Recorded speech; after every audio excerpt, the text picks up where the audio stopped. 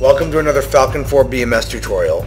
In this tutorial, we're going to be going over my favorite missile in the whole world, the AIM-120 AIMRAAM.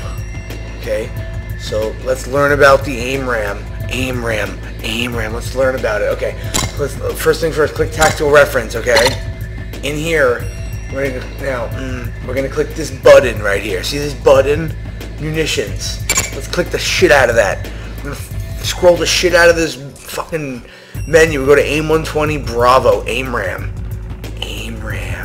This functionality right here at the top, see where my mouse is? This functionality was actually created to give you a seizure, but that's okay. We're gonna click these buttons here. Okay, just click these buttons. This will tell you things. Range, speed, Mach 4, so fast. Okay, and the AIM-120 AIMRAAM. Now, okay, very important. All right, everyone stop. All right, everyone stop. Look at me. Okay. Now, there's a common misconception in the Falcon 4 BMS community that AIMRAAMs can be pronounced differently than AIMRAAM.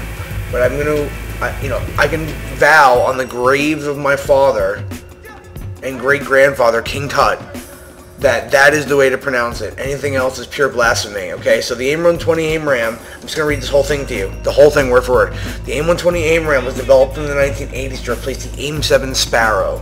For those that don't know, the Sparrow was a really crappy missile that came before the AIMRAAM, but, it was only called Sparrow in testing. In the actual pilots referred to as the AIMRAAM. That's actually how you pronounce it.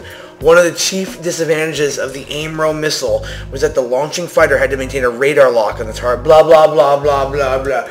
Ooh, AIMRAAM, ooh!